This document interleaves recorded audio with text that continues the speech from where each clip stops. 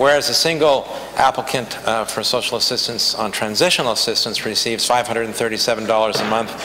and they've had no increase since 2010, whereas the Common Front for Social Justice found the minimum monthly cost of living in Moncton is $1,300 a month for a single person, whereas a single applicant on the extended benefit program, that's for people on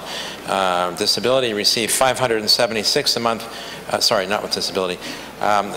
with the extended benefit program receives $576 a month with no increase since 2014, whereas the Community Front for Social Justice found that the minimum monthly cost of living for a single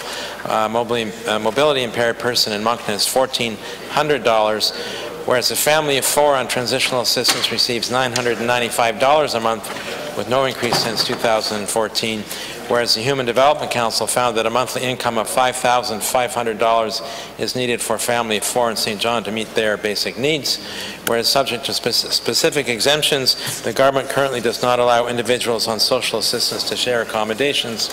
whereas the government currently forces seniors on social assistance to collect their Canada pension plans at age 60, resulting in a reduced pension, whereas child support payments, disability pensions, survivor benefits are clawed back from social assistance recipients.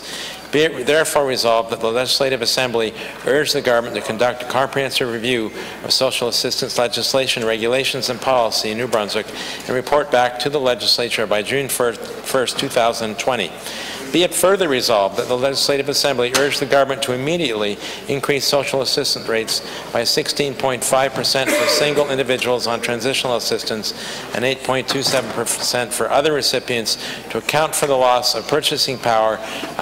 from inflation since they were last raised. Be it further resolved that the Legislative Assembly urge the government to pursue a basic income guarantee pilot project in New Brunswick with the participation of the federal government.